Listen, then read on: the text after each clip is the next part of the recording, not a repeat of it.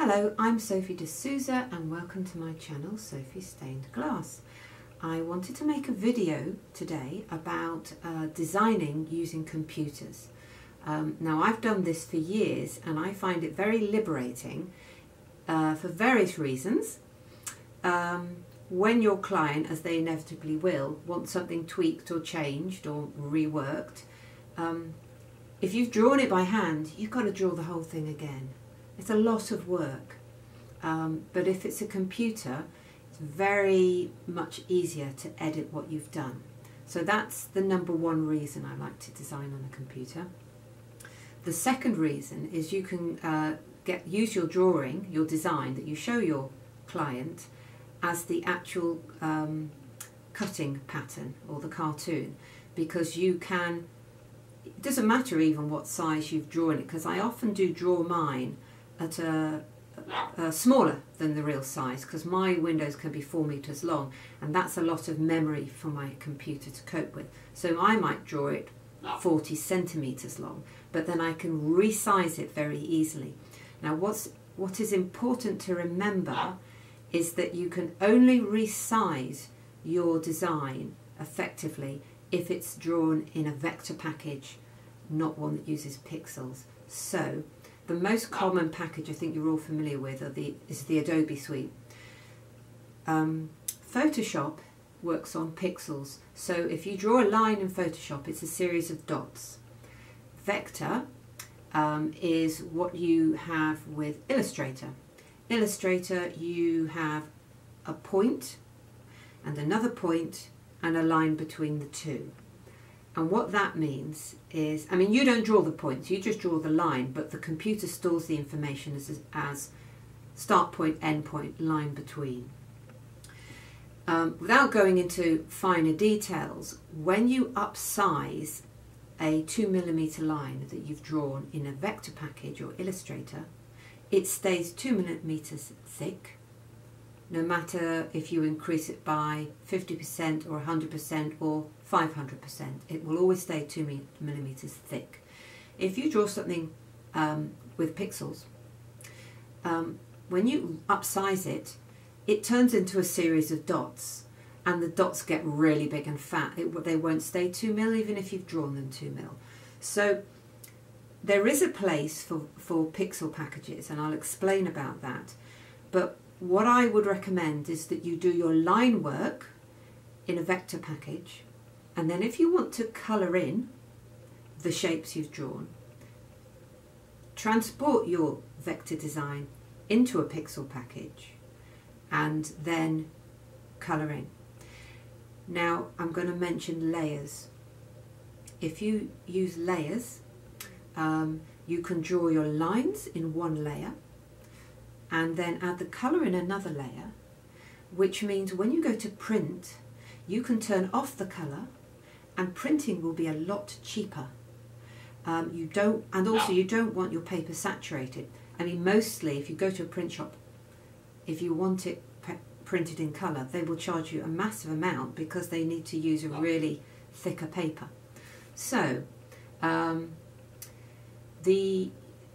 there are these sketch packages you can get, which I find very nice. You can buy a tablet, which is, it looks like just this. It's a drawing tablet.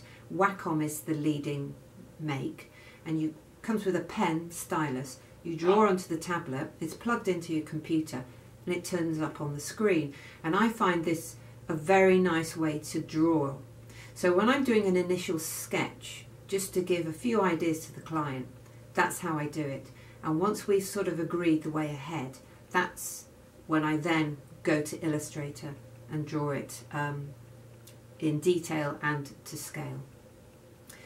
I've been talking about the Adobe suite, which I've used for years.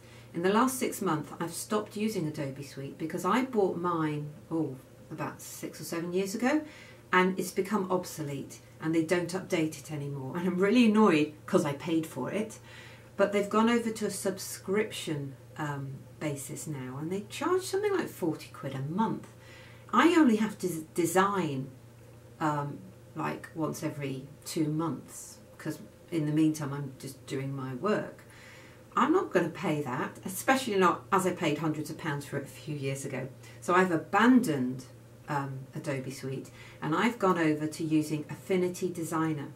I find it very easy because a lot of the principles that I picked up using Photoshop and Illustrator just transfer.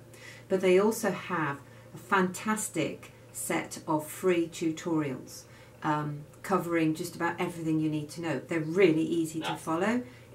I really recommend Affinity Designer. It's one outright cost of about 30 or 40 quid, I think.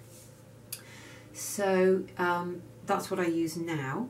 I would also recommend something called Rapid Resizer, because you can draw on it, you can resize on it, you can print from it, and what's wonderful is it has a whole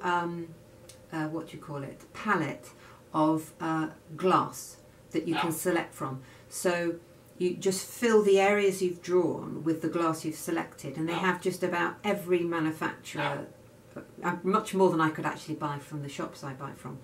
And you'll end up with a design that really looks like a stained glass window. It's not just filled in with a block colour, it's filled in with the glass. So that's a good one to look for. So that's just an overview of some tips and tricks and thoughts that I have about designing on a computer. I would urge you to give it a go. It can feel like a steep learning curve at first, but there are lots of online tutorials that you can use to help you, and there are lots of free drawing packages. For example, I use something called Sketchbook Pro. Again, I paid for it and now it's gone free. Bit annoying. But that is very intuitive. You just tap on the pencil and draw with a pencil, or you tap on the felt tip and you draw with a felt tip. It's got a brilliant thing which is an airbrush, and I love using that to fill in because it's not a dense colour, and it's the closest thing I've ever come to replicating glass. And you can change the opacity, you can use lots of layers.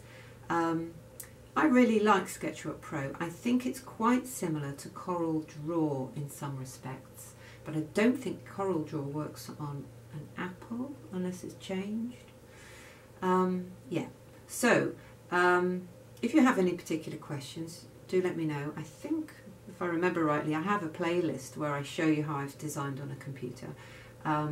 Thank you for watching. Please like, comment and subscribe. Let me know if you have any particular things you want me to make a video about, and I'll try and help. And yeah, good luck.